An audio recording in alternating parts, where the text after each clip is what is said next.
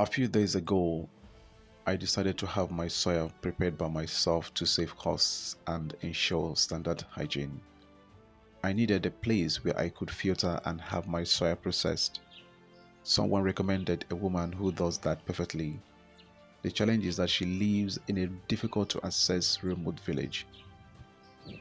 We decided to take a journey to visit Madame Modupe's business place. Unfortunately, we met ashes and remnants from a burned shop when we got there. A neighbor said Madame Modupe had lost everything in her little store to fire the previous night. She lost 3 agro-processing machines, including a popcorn production machine.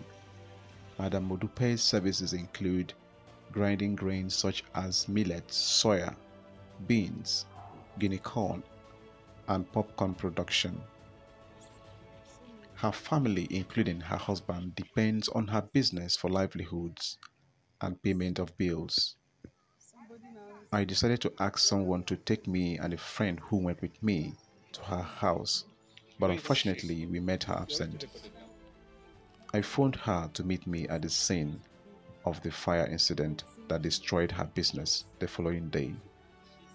Before now, she sold firewood after cutting trees from the forest and allowing them to dry before selling them to earn income.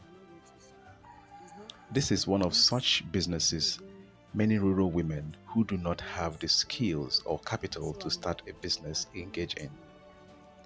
Madame Modupe is now contemplating going back to her old business, which contributes to forest tree damage and the loss of animal species.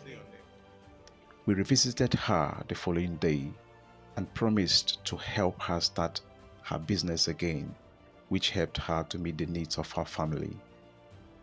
Now, with a new store secured for her and payment of a new machine by the Rural Watch Africa initiative RWI, Madame Modupe is excited that she is able to resume her business.